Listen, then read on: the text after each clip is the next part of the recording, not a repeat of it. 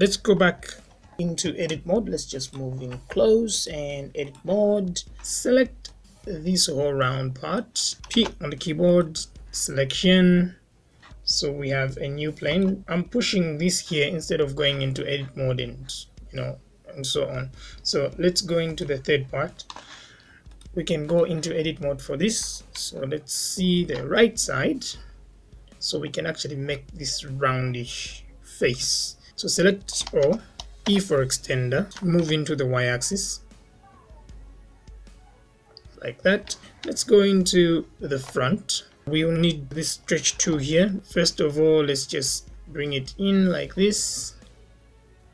So I'm following this side. As you can see, it's actually not matching on the other side, so it's okay. So good. Extend again, and this time push S to stretch. So we're going to stretch in till we reach this part, and now let's just drag it in. For this round part, I'll select these points and I'll just select them like this. Make sure you select these 2 here for move, and we can just start moving them. Let me fix first the bottom.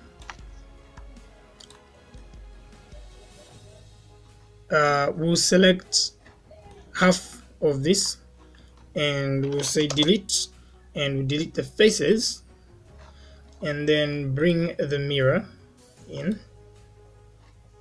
Okay, first for a start, just move the mirror to the top, and let's see. Okay, that looks okay. Let's move out of edit mode. Let's see what we have here. Okay, that's cool. Let's go to the front again. Move in. Let's go back into edit mode. Right now, Control R on the keyboard to make a loop cut. I'll make one just here. Select this edge. So make sure in edge, select this edge, push E for extender, and let's just move it down. Oops. Make sure you push Z so that you just move down, like directly down. Remember to save. Select these and just start moving them in this axis. To create this edge here, Control R on the keyboard, right click, and then make 2 will be enough, I think. So let's just drag these out and move out of edit mode. So let me just turn off these. Push the dot on the keyboard to just view this part. Apply the mirror, and now let's go into edit mode. Double click on this edge, S to stretch. Keep in mind we extended that. Just don't stretch without E for extender. Another edge is this one. Select the whole lot of this, push E for extender, Y, and then just move it in. So let's move it very close, yeah, like right there, and then push E again for extender, Y axis. We're not going to move in too much. That looks good because now we have a sharp edge there. And we can actually select this and smooth shed. And for the last part, let's remove this. Let's just go to this part. Now these 2 need to meet here.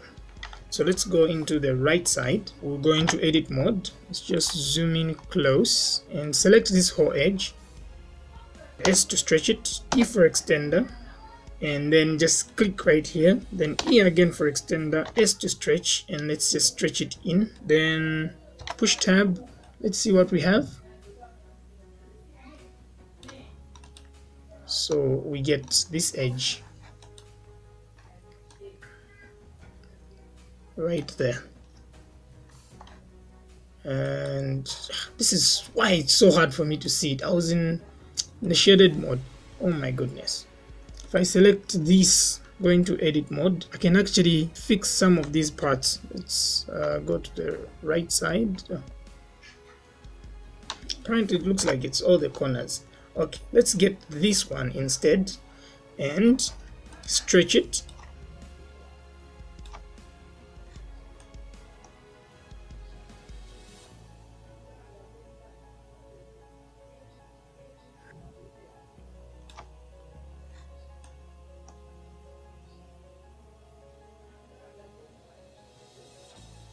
Oh my goodness, look at what I just left out.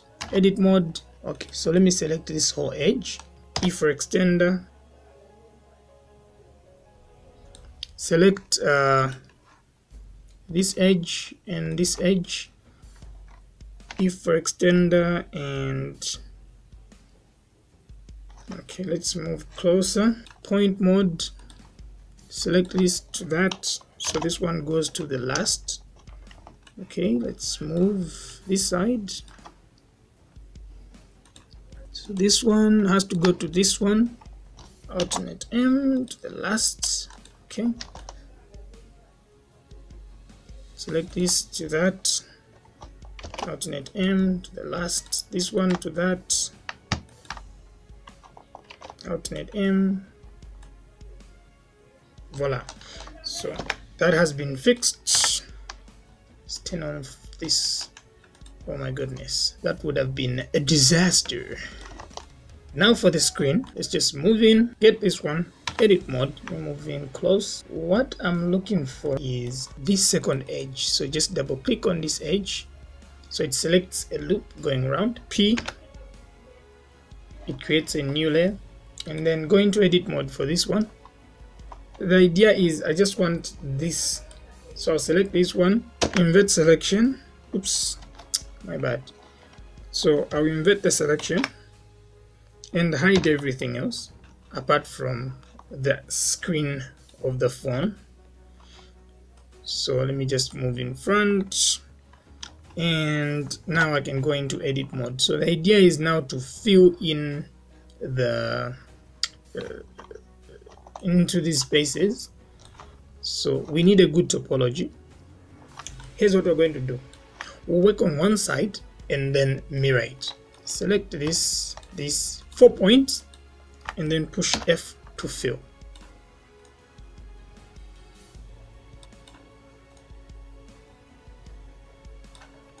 If I get this one, 1, 2, 3, 4, F to fill, Control R on the keyboard, and let's just bring it down.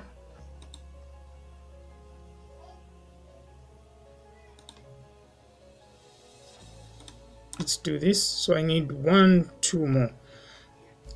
So the ones I'm going to make now will be in the middle here. Right click and then just make 2, and now select the 1, 2, 3, 4. So what I figured is if you go clockwise, it actually helps to keep your faces facing the right direction.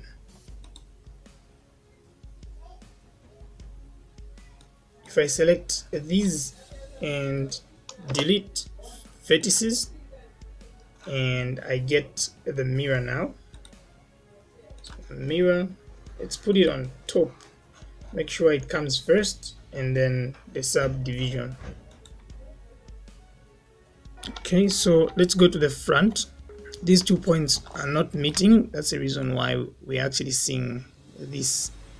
Make sure in face mode, select these 2 faces, delete faces. Let's go into point 1. So F to fill that, and then so you select these 2, F to fill that, and then let's subdivide it to create a point right on the middle. And then now if I select 1, 2, 3, 4, push F to fill, same thing, 1, 2, 3, 4, F to fill, and there we go. Go into edit mode, select the whole edge all round, E for extender, and then we're moving in the Y. So make sure right there, click Y again, and E for extender and Y again, then right there. That looks okay. Let's get out of this mode and let's turn on everything else.